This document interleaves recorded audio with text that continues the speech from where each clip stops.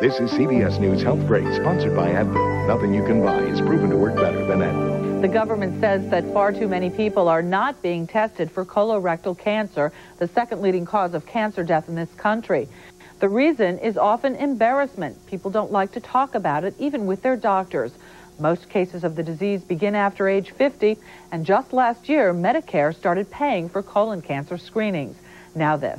I'm Dr. Emily Sinay, and this has been CBS News Health Break.